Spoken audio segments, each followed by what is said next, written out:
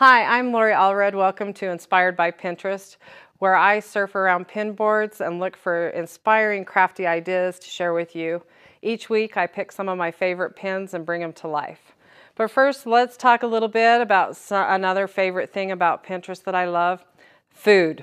Now, I'm going to give you a tip. Don't ever go to Pinterest when you're hungry, because you're going to spend your entire evening, like hours, looking through food ideas, because the pictures are beautiful and yummy. This one I'm going to show you is a slow cooker mac and cheese. It's now one of my family's favorites. I've made it twice and my daughter is begging me to make it again.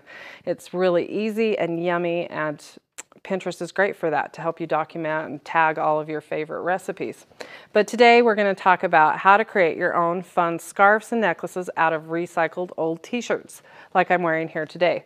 The idea actually came from a cute gal, let's see, from Et Studio, that I found on Pinterest and clicked over, and she showed me how simple it was to do, and let's just get to it. So I have this t-shirt that I actually picked up at a craft store. It was a second. There's a hole in it somewhere. They were selling it for a couple dollars. I thought that was a great deal. You're going to want to go ahead and first trim off that bottom border of your t-shirt. You don't need that. And I'm cheating. I've folded my shirt in half. Now, the larger the shirt, the larger the necklace strips are going to be. So you're going to want to cut these in about 1 inch thickness. And I've tried them at different thicknesses. Experiment and decide which you like best. I think the inch works great. Don't worry about it being perfect. Go ahead and just keep cutting those.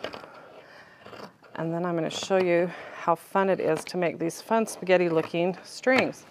Now, the thing I love about some of these craft shirts, men's shirts tend to do this, they don't have a seam down the side.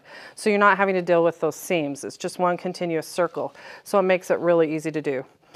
And you can still hide those. There's some tricks to that. So here I have this tube, and you're just going to pull it, and you'll notice that just kind of curls in on itself and makes that fun tube looking. No sewing required. I love projects that don't have you sewing. So I'm going to do that with this one too. I cut that one a little squewampus. Oh, that still have a little bit of the trim. But that's how we created this fun one that I'm wearing here.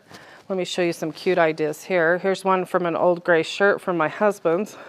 Isn't that gray beautiful? And then I just tied a little fun flower to it. You can change out the flower to match your outfit.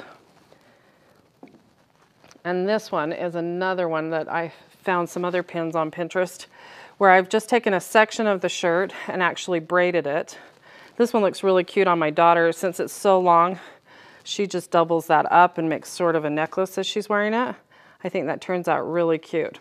There's some other fun pins. Let's look at those on Pinterest. This first one is actually a cute yellow ruffled scarf. I love it when I went to, it's from Bethany from Vermilion Rules blog, and I loved it because she actually took an old t-shirt. It was a Napoleon Dynamite one that said "Save the Ligers" or something like that. And she writes on her blog that it's one less Liger t-shirt out there now. And look how cute that ruffle made t-shirt turned out. And all she did was stitch down that, pull it so it ruffled, stitched it again, and she was done. Then this other cute one is from Desiree over at Suddenly Found, and you'll notice that she did the same thing where she braids the t-shirt and creates that kind of choker look on there. And then here's a cute variation. This one I found on Pinterest. It didn't link back to a blog, but it gave me a great idea. I took the same concept, made my own tubes, and just tied them off at the end, and then took some chain that I had, got some big jump rings at the end, and created a cute necklace out of that. And just for fun, I thought I'd try and see what other fun flowers I could make and embellishments, and added that to the side of it. And this was from a cute t-shirt that my daughter had put out for Salvation Army, similar to this one, where it had the variegated colors. So I could have that multiple color look when I was creating that. So I thought that was a really fun idea. So go ahead and give it a try with some of your old t-shirts. And be sure to join us next week on Inspired by Pinterest. We're going to show you some fun ways to organize your jewelry and your necklaces. Thanks for joining us with Inspired by Pinterest.